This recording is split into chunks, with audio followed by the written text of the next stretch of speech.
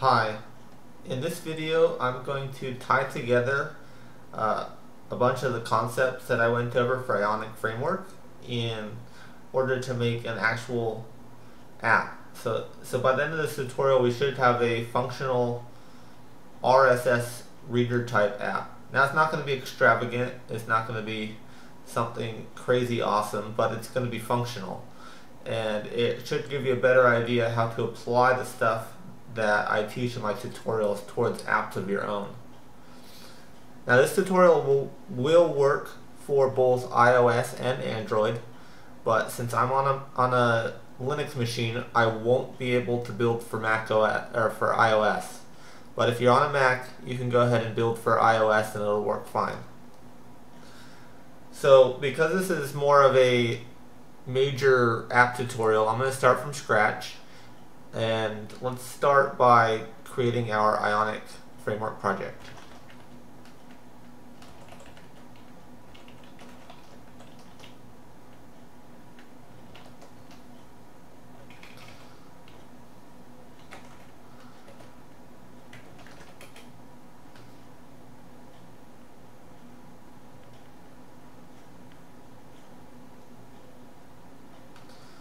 Alright, so let's go ahead and navigate to that on the desktop. And we're going to add the Android platform.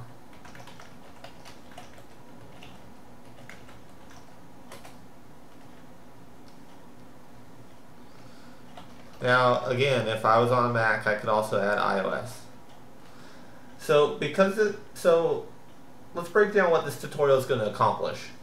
This tutorial is going to accomplish how to make HTTP requests to a remote server and get a response, how to create lists in Ionic Framework, how to open external URLs in your Ionic Framework app, and how to cache data locally on the device in case your user does not have internet connection.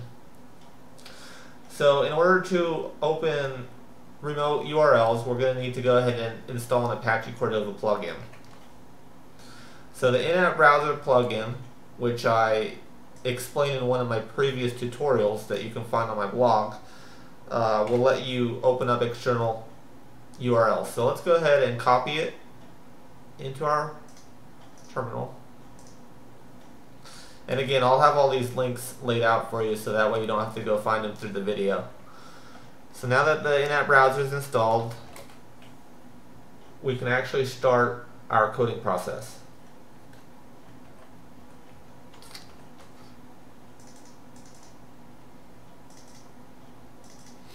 So go ahead and open up your app.js file. This is where a lot of the bulk is going to be. We're going to start by calling this example app. We're also going to go ahead and create a controller for our app.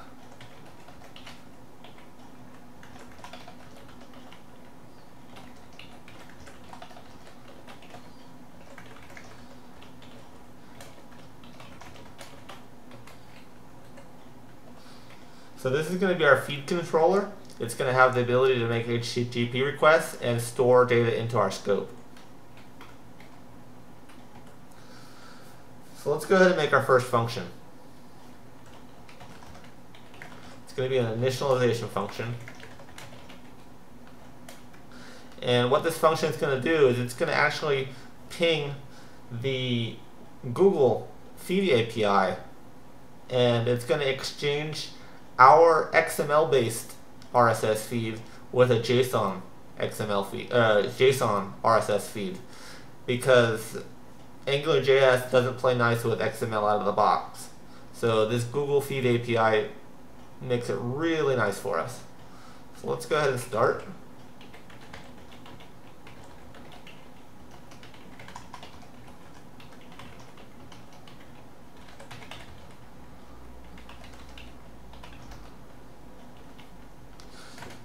And this particular API requires the following parameters.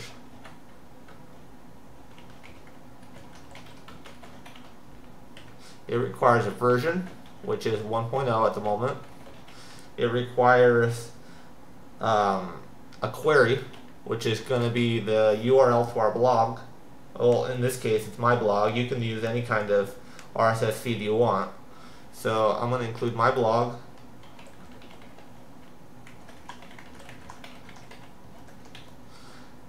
And then it allows for an optional field called none, which allows you to specify how many entries to return. By default, it returns 4 entries. The maximum is 100 entries. I'm going to go ahead and go for the maximum.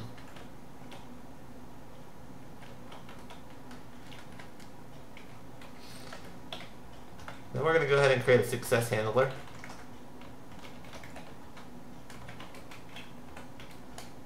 As well as an error handler. Callback, I mean.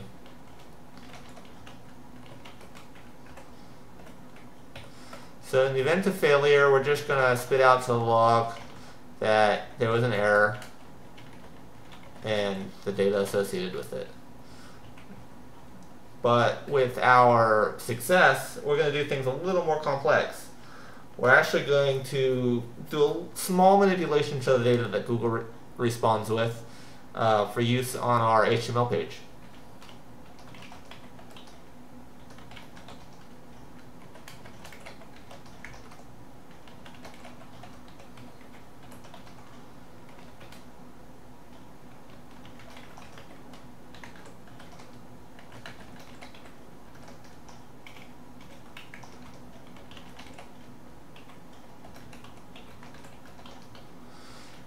In reality, for the scope of this tutorial, we only care about the entries, but the response that the Feeds API gives back includes a lot more than just the entries. But really, you only need the entries.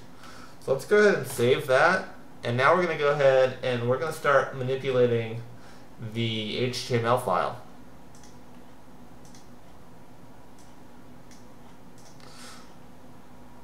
So with that open, let's go ahead and include the controller.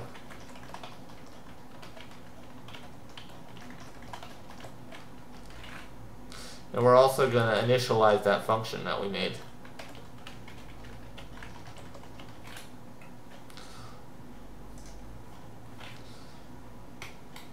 So now let's go ahead and create a list. The list, because we're going to get an array of entries, it makes a perfect scenario for an Ionic list. So I'm going to go div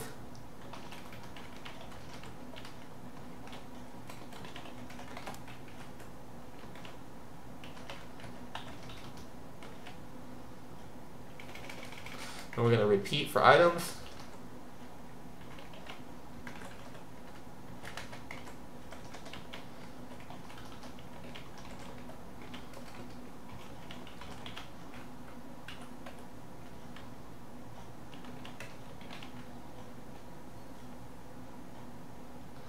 And then we're going to start spitting stuff out on the screen.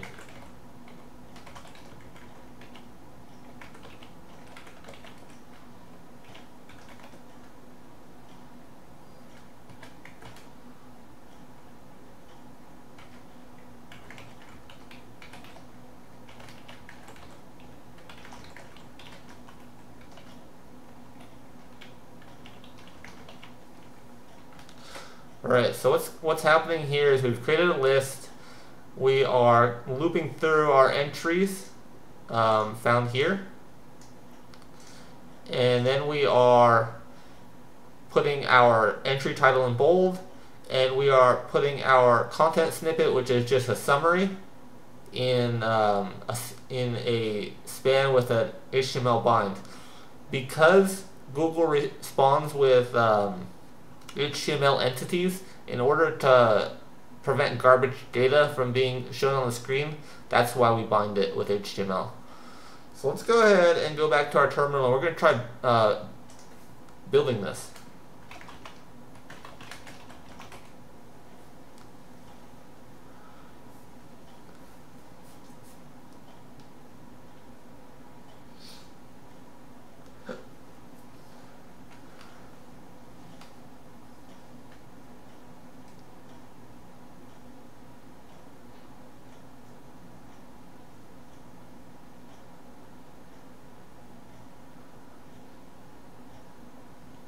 Alright, now that it's built, let's go ahead and install it.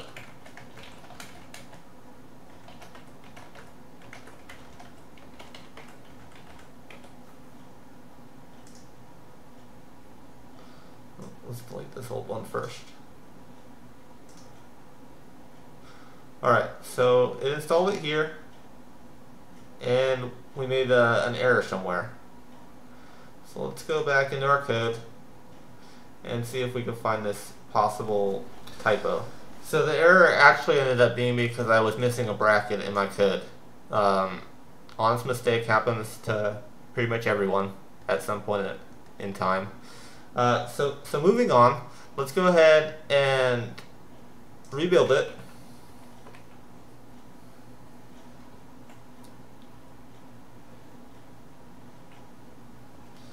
And install it. And as you can see, it has found a bunch of entries from my blog. And you'll notice that there are no funny characters anywhere. It's all plain text. But it doesn't do anything yet. It's just a list of data. So our next step is actually going to be getting it to work to actually, so that way you click it and it'll take you to the actual web page. So going back to our code, we need to add a function. So this function is going to be responsible for bringing us outside of the Ionic app.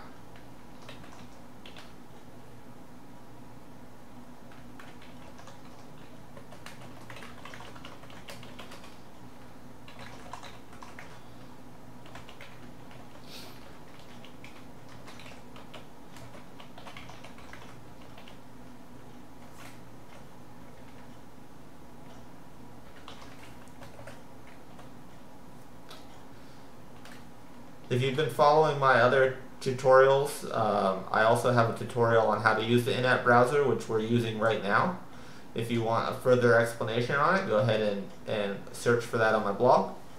So now that I've got my browse function made, I can go back to my HTML and we're going to go ahead and make it work. So for the item line, we're going to add an ng click and then browse, and then the entry link. We're also going to change the div to an A for our hyperlink. Oops.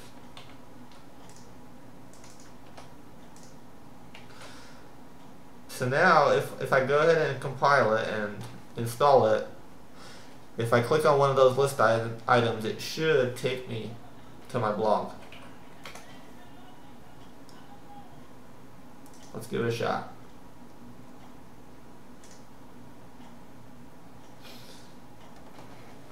And as you can see, it did. So what we've done so far is we've remotely gathered RSS data using an HTTP request to Google server, and we've also made use of an Ionic framework list, as well as the Apache Cordova in-app browser. So the last thing on our agenda is to cache this data in case an internet connection is not available on your user's device. And that can be done simply with local storage. So going back into our app.js, we're going to add a few lines here. First of which is going to be in our success callback.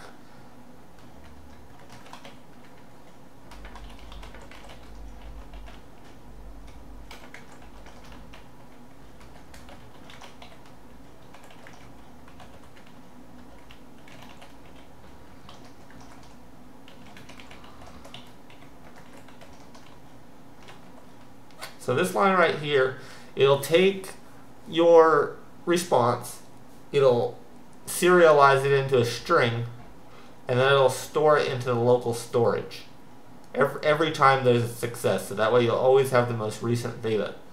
But if there's an error, what we need to do is we need to grab the data that we stored. So first we're going to check to make sure it exists.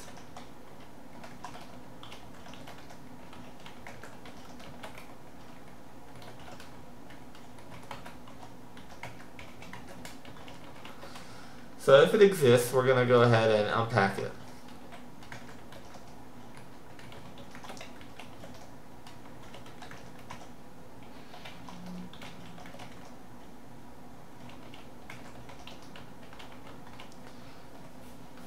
And just like that, if the internet connection no longer exists, instead of showing nothing on the screen at all, it'll just show what was last saved. So that's really all there is to it, to this simple RSS reader app. It's nothing extravagant. All we did was we pulled the summaries.